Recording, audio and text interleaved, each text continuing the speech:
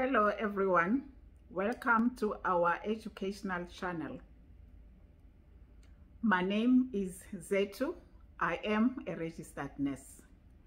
Today I would like us to talk about the condition called cholecystitis. What is cholecystitis?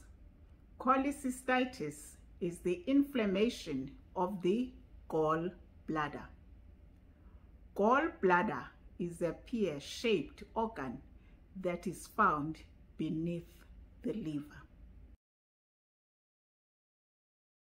What is the function of the gallbladder? Gallbladder stores bile that is produced by the liver. What is the function of bile? Bile emulsifies fat during digestion. What are the causes of cholecystitis? The commonest cause of cholecystitis is the gallbladder stones. Gallbladder stones are made of bile salts. Another cause, it can be polyps that are in the gallbladder. And another cause, it can be tumors that can be in the gallbladder. Anything or any interference with the flow of bile can end up having the gallbladder to be inflamed. What are the signs and symptoms of someone who may be suffering from cholecystitis? 1.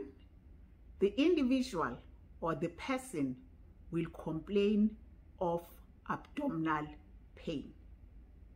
The pain can be sharp or the pain can be dull. The pain can last for few hours. It can be on and off. There will be bloating of the abdomen. That is another symptoms. The person may present with fever, with high temperature. There may be nausea and vomiting, and even in severe cases, the person affected may show a yellow discoloration of the skin, which is jaundice. Once somebody is suspected to be suffering from this condition, it is important for that individual to get medical attention. How the doctor or physician will do the investigations, or how they diagnosed in the hospital cholecystitis. 1, they will do history taking, where they will be finding where they will be asking a patient about the other things that may be associated with cholecystitis. They will do physical examinations. There's quite a lot of tests that may do so as to try to confirm the diagnosis. Blood work will be done, and in there a full blood count as well as the liver function test. An abdominal ultrasound will be done to try to see what may be the problem, or to try to confirm the diagnosis.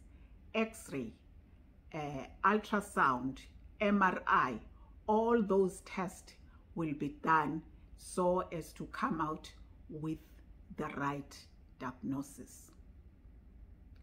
Once the diagnosis is confirmed, it is important for that individual, especially in severe cases, that the patient is admitted. The patient will be encouraged to fast. It is important not to take anything orally so as to relax the gallbladder. Therefore, intravenous fluid will be given so as to hydrate the patient. Something for pain or pain medication will be given to control the pain that the patient will be suffering from. And antibiotics will also be started to fight the infection that is already there. It depends on the severity of the condition. In severe cases, the doctor will actually encourage the patient to go for surgery where the gallbladder will be removed. And that operation, we call it cholecystectomy. Cholecystectomy can be done laparoscopically, or it can be done as open surgery. In this operation, the gallbladder will be removed. What is the advice that you can give to this patient who had cholecystectomy post-surgery? Once the patient is operated, the patient will be kept in the hospital to recover, depending what type of cholecystectomy. In laparoscopic cholecystectomy, the patient can be discharged early, or it can be discharged on the same day, or it can be discharged on the following day. But if the patient had an open cholecystectomy, the patient will be kept in the hospital to monitor the patient post-surgery.